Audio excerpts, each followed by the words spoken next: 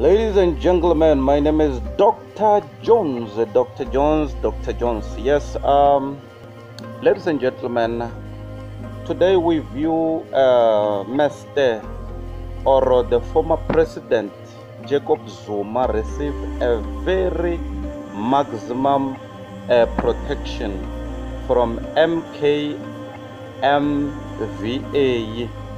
maximum protection. So my question will be, is he receiving the maximum protection so that he may underestimate the law of the country or the judiciary? Is that my question?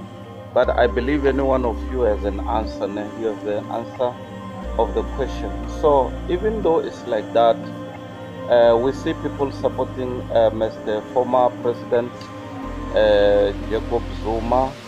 They are coming in large numbers. The Umkhonto Wesizwe coming up, lining up to support the protection of the entrance of Nkandla, or surrounded by Nkandla. So because the former President Jacob Zuma refused to appear in court. He refused to appear in court, or in the Zondo Commission.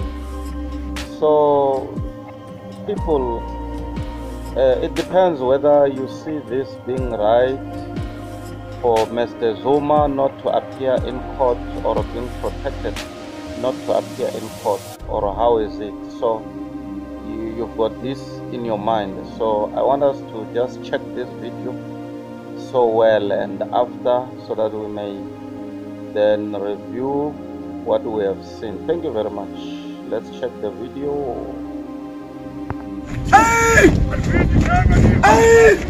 Hey! Hey! Hey!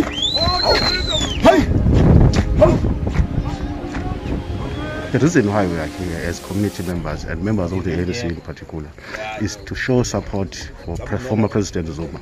And we want to tell the country, or want to show the country, that what is being done to our former president is now out of order. We are full of it.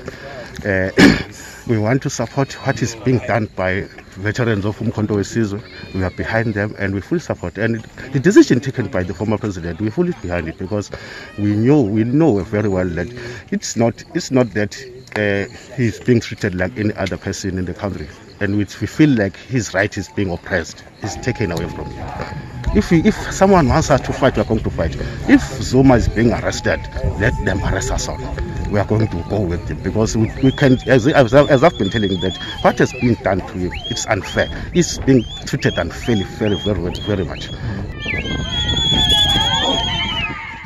We're not surprised with the presence of MKMVA and other forces, specifically RET forces. We definitely not surprised with their presence. They are here to show support to the former president, who has made it clear that he is not going to be appearing before the Zondo Commission, despite a constitutional court judgment, which we obviously dispute, and the fact that we are still awaiting the applications that the former president has made in the North Gauteng High Court, which needs to review the refusal of Deputy Chief Justice Zondo to recuse himself from the commission based on whatever that was submitted. So pending all those, we would then have to sit and wait. We do not dispute the fact that our judiciary has been politicized and it has entered the political fray. They are more of politicians than judicial people. So we cannot say much about that, because we do not have the money that they are throwing around to everyone. So we do not have that kind of money to throw around. But what the former president is saying is, I will fight for my rights. If it means my rights are going to be infringed, I would rather go to jail to show them that I will fight for my rights, as I did for the liberation of this country. Man, thank you so much. I hope you watched the video. You have seen how the controversies came out in large numbers, and so forth. The Bekitele have been questioned so much about the issue that why should he visit Mr. President, former President Jacob Zuma? Why should he visit him? So he stated that he must visit to check how the situation should be resolved before it goes beyond, unlike the issue of the Marikana, because people died in Marikana because no one went there to resolve the matter. So as you can see here,